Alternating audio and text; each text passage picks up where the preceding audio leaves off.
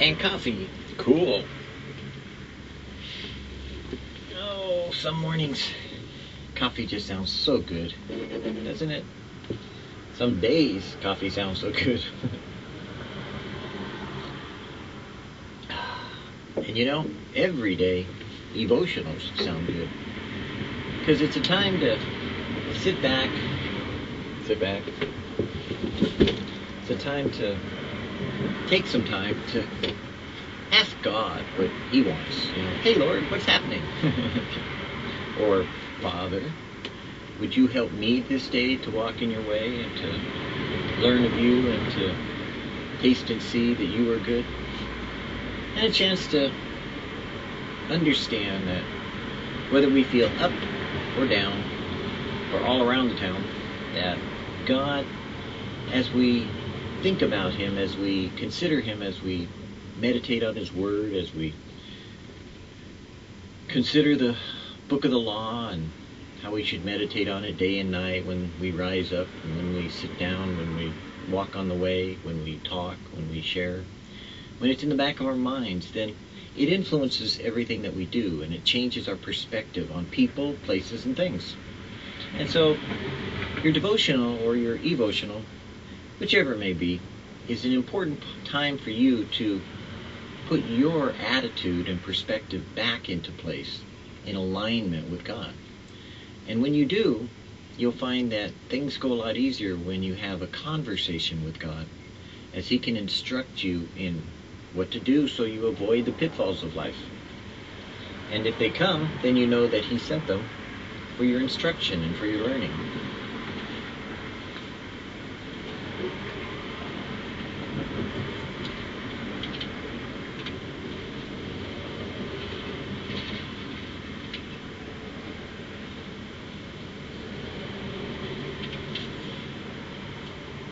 Oh, that thou wouldst bless me indeed, that thou wouldst keep me from evil.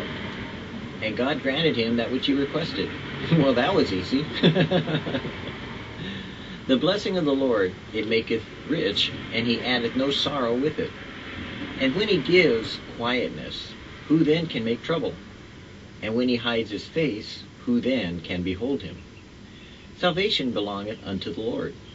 Thy blessings is upon thy people. How great is thy goodness, which thou hast laid up for them that fear thee, which thou hast wrought for them that trust in thee before the sons of men.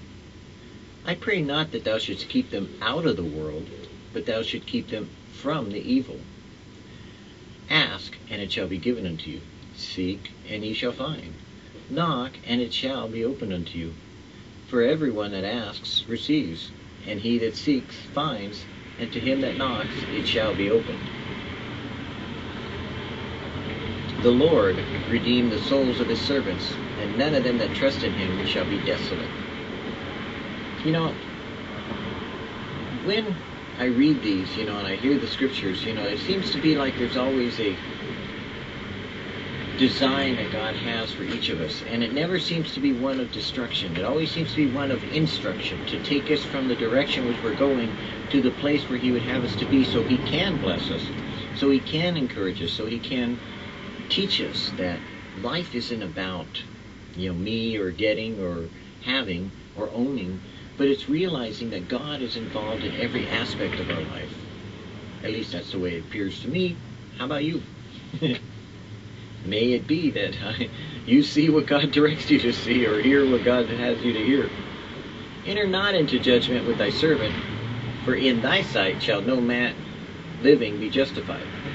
You think about that. If you read it carefully, it says, don't judge or get into judgment with your servant, because in your own sight, no one that's alive will ever be justified.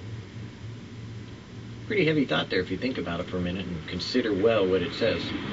Come now, let us reason together, saith the Lord. Though your sins be as scarlet, they shall be as white as snow. Though they be red like crimson, they shall be as wool. Let him take hold of my strength, that he may make peace with me, and he shall make peace with me. Acquaint now thyself with him, and be at peace. Being justified by faith, we have peace with God through our Lord Jesus Christ, A man is not justified by the works of the law, but by faith of Jesus Christ. By the deeds of the law there shall no flesh be justified in his sight. By him all that believe are justified from all things from which you could not be justified by the law of Moses. Thanks be to God which gives us the victory through our Lord Jesus Christ. You know, there's so many people that, okay, maybe not so many, there's some people that sometimes take an improper view of grace and how that works, and make works become a mandatory aspect of proving that you have grace in your life, or that God has given you unmerited favor, and that somehow you need to do something and work out and work with your salvation, when in reality, if it's not a response of love to God, if you're not doing something as far as works are concerned because God told you, then really what it amounts to is just a sandcastle. And I hate to say it, but you could build cathedrals to the sky, and God's just going to say, why? He's not going to look down upon them and say, oh, wow, look what you did. Oh, you're so much better. Because everything was accomplished in Jesus. It was all done and completed. Now that doesn't mean that we can't and we don't have a responsibility, because Jesus said, I am your Lord, and if you follow me, I will call you my friends, and you will do as a friend would do when he loves that friend and when he cares for them. And I think that's where people mistake the idea of grace, it being so complete that they can somehow abuse grace and then not do anything, or confuse works and do everything. And somewhere in between, God is looking at them and going, kids, come on now, let's, get this right. I paid for you all. I took care of you. I technically own you. So now you call me Lord, but why don't you do what I said? And if I am your Lord, then I will call you my friends if you're doing what I said.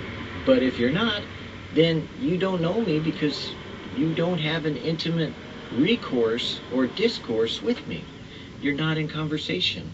So then when the Lord said that on that day he would say, I never knew you, and cast them into outer darkness, what a tragedy.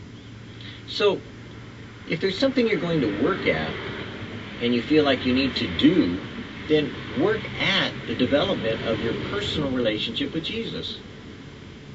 If there's something in the way, move it out of the way. If there's something stopping you, go around it. If there's something hindering you, ask God about it, but it's been taken care of. There's no reason why you can't have communication with God.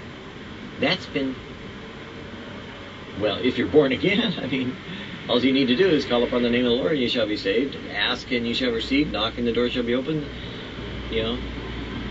Seek and you shall find. And if you seek the Lord with all your heart, soul, and mind and strength, God will meet you too, and he'll share with you what you need to do in order to be saved. Sometimes it's as simple as saying, God save me, or God help me, or God deliver me, or Jesus show me, or Jesus, I give you my life, or Jesus, come into my heart. Any number of things can work if God is the one doing the work, because he is at work both to do and to will of his good pleasure, either in you or about you. And I would prefer that he be in you and accomplishing his will than about you and finding out what his will for you is. It is for salvation, but it might wind up to be something else.